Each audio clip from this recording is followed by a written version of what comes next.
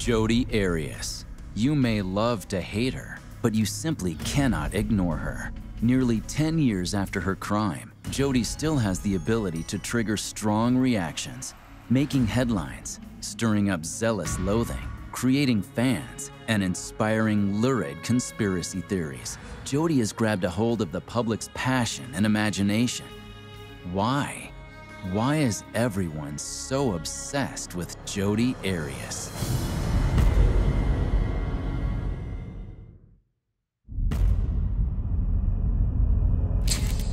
This is the last picture of Travis Alexander, taken mere seconds before he was shot and stabbed to death by Jodi Arias. This photo, taken about 2 minutes later, shows Travis's bloodied body being dragged across the floor. It took approximately 136 seconds for Travis to go from this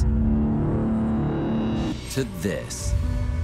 Travis Alexander's death sent out shockwaves of destruction, affecting Travis's family, Jodi's family, the prosecution, and the man who spent over 10 months defending her in court. If Miss Arias is guilty of any crime at all, it is the crime of manslaughter and nothing more. If Jodi Arias was perceived as evil, her court-appointed defense attorney, Kirk Nurmi, was thought to be defending a monster. Nurmi weathered both trials, defending his client to the best of his ability. The demands of the Arias trial were overwhelming. My job as an attorney was to save her life. Ultimately, Nurmi did keep Jodi off of death row, but his efforts were not without consequences. In August of 2015, I noticed a swelling under my armpit. It was cancer. I definitely believe the stress of saving Miss Arias' life was the reason that the cancer came into mine. Death penalty cases are extremely stressful on the attorneys who are defending a capital defendant. It's not surprising to have a physical reaction to it. Nurmi successfully underwent chemotherapy, emerging a changed man. Throughout the 5 or 6 months that I was going through chemotherapy, I began to take a hard look at what I wanted to do and what I wanted to do with my life. It was during this period of reflection that Nurmi decided to write a book about his experience on the Arias trial. Trapped with Ms. Arias. I mean, he lets loose. He says that Jodi drove him crazy. When she would disagree with him, she'd lay down on the table and cry. She was flirtatious. She even discussed her vaginal grooming with him. It's not surprising that after the book's publication, Jodi filed a complaint with the State Bar of Arizona against Nurmi because he violated attorney-client privilege. That's what she says. Nurmi decided it was not worth his time to fight for a career he no longer wanted. They wanted to suspend me for 4 years. I sought disbarment, gladly gave away my law license without admitting to any wrongdoing. It would have been a fool's errand. I would have spent a lot of money and a lot of energy merely to maintain the law license that I had no desire to hang on to. It's been a year, and there has not been a day when I wished that I had not made the decision that I made. Currently, Nurmi coaches other lawyers who are having difficulties balancing the rigors of the job against their personal well-being. My job literally almost killed me. The American Bar Association says 1 in 3 lawyers either has a mental health problem or a drinking problem. I wanted to work to help lawyers that are struggling with their own personal issues. But Jodi's not done with Nurmi yet. On October 25th, 2017, Arias filed another lawsuit against Nurmi over his book, this time seeking punitive damages in the form of an undisclosed sum of money. I'm not surprised that Miss Arias made the choice to sue me, because if it's one thing I am the world's leading expert on in this world, I believe Jodi Arias would be that thing. I stand by everything that is in the book as being true, and I look forward to going into court and confronting each and every one of the allegations she made. So what inspired Jodi's new lawsuit? Respectfully, that's the question for them, not me. You're asking me to speculate, and I can't speculate. But the internet does not lack people who are willing to speculate about Nurmi, about Jodi, and about the night of June 4th, 2008. One outrageous theory suggests Jodi did not act alone. Matt was involved in the murder. He was there at the place when Jodi was attacked.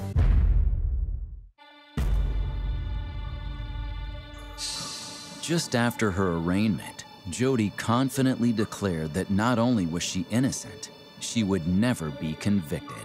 She said, God knows, Travis knows, I know, I'm innocent. It was during this period that Jodi advanced the ninja theory, claiming that Travis Alexander died at the hands of two unidentified assailants.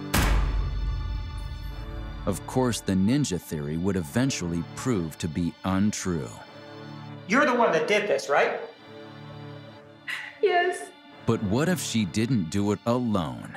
A small but vibrant community on the internet, Jodi's Uber fans, have developed alternative theories about what might have actually happened that night. Some say it was a Mormon blood sacrifice. Others upped the ante and suggested it was a satanic ritual. Both of these outlandish scenarios assume multiple accomplices helped Jodi kill Travis. And then there's the outer fringe of internet speculation, where Jodi is actually Kourtney Kardashian. In all this noise, however, there is one person who has come forward who believes she has a legitimate alternative theory: Donovan Bering.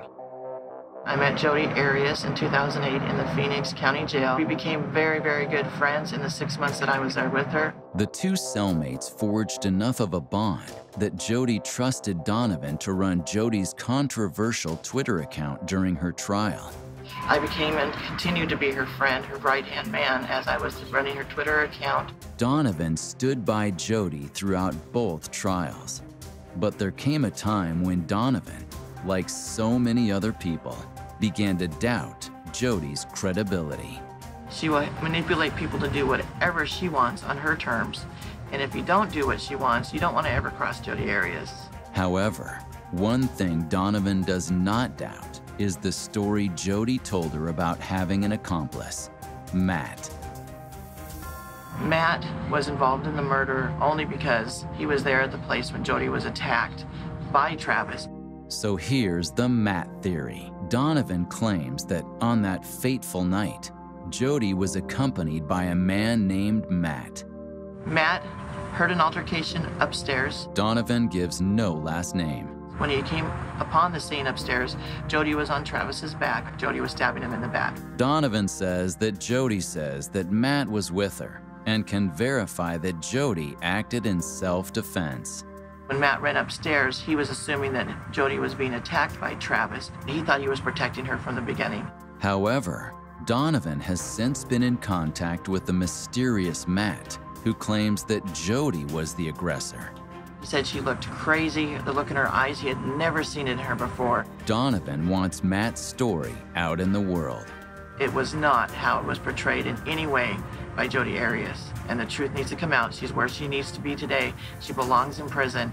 And thank God nobody else's lives were taken. If anybody else would have been there, there may have been more than just Travis killed. It's unclear what the Matt theory, if legally considered, would do to change the Jodi Arias case. As of yet, no Matt has come forward to confirm or deny Donovan Bering's account of events.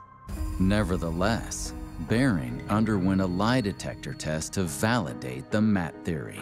Were you truthful when you told National Enquirer that you became friends with Jodi Arias in county jail? Yes.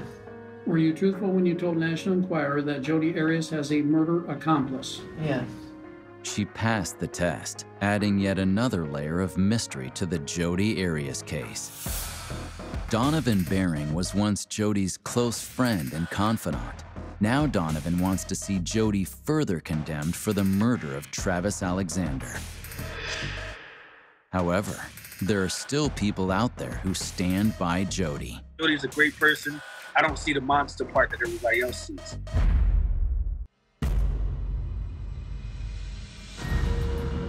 During Jodi Arias' trial, complete strangers found themselves emotionally entangled with her case. The Jodi Arias case really was among the first trials to take on a new life in the world of social media. Jodi Arias herself had a Twitter page that she had people posting things for her. Jodi's Twitter covered a wide range of topics. She was bashing Juan Martinez, the prosecutor, bashing the judge, Nancy Grace, bashing reporters for bad coverage of her. She even promoted artwork that she was selling on the internet. Jodi's account was a fascinating window into her mind, and people couldn't get enough. I think at one point she had over 35,000 followers. Among them was myself. But in the wake of her conviction, and after a falling out with Donovan, she no longer had regular access to her followers. Enter Arizona-based rapper Kareem "Lefty" Williams. Williams covered the trial on his blog. I had a celebrity gossip blog, and I reached out to her, and I started to go to the trial. I was always talking to her via mail, and I would go visit her. After several months as pen pals, the two developed a friendship. Lefty was inspired to cut a hip-hop track, Jodi Arias, in the summer of 2015. Let he who is without sin cast the first stone. I wanna talk to you about a girl that I know. Her name is Jodi Arias.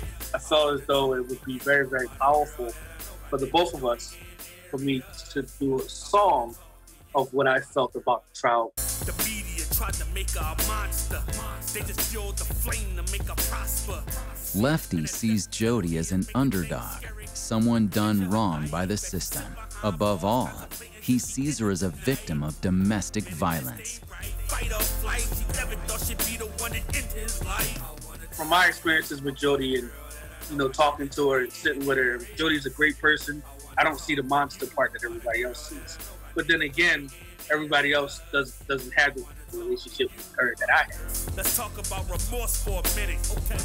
I read it every time that she pin it. I'm not infatuated with Jodi or anything like that. I look at her as my little sister, We just talk about day-to-day stuff. Last time I went to go visit her, we did take her pizza, took her ice cream. The relationship between Lefty and Jodi gained more notoriety after one of their phone calls was leaked.